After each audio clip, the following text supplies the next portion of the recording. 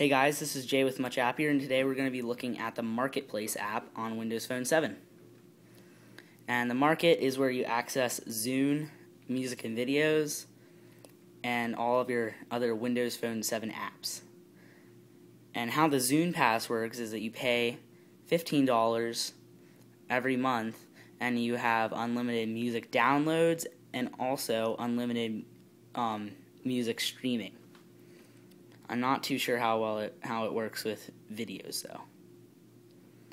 And so there's an AT&T App Center if you have the Samsung Focus or any other AT&T Windows Phone 7 device.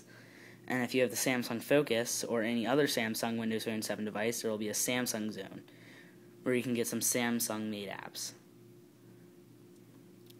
AT&T apps is mainly just sort of very useful items. Definitely. Not that useful, FYI.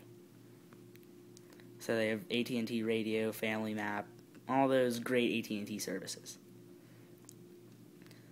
So I'm going to show you applications. So if you go in here, it's a very Zune-y interface.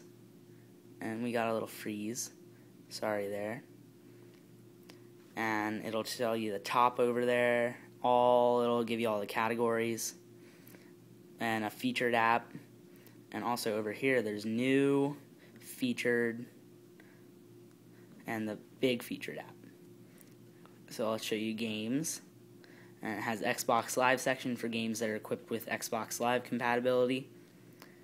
It also has the top, the new, the free, and the categories. So I'm going to load up the free real quick.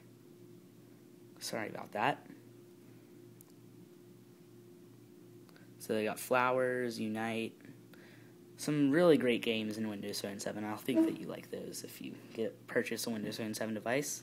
It's one of the big driving points behind it. And that is a basic look at the Windows Phone 7 Marketplace. So thanks for watching, and this has been Jay from Muchappier, and I hope that you have a much happier day.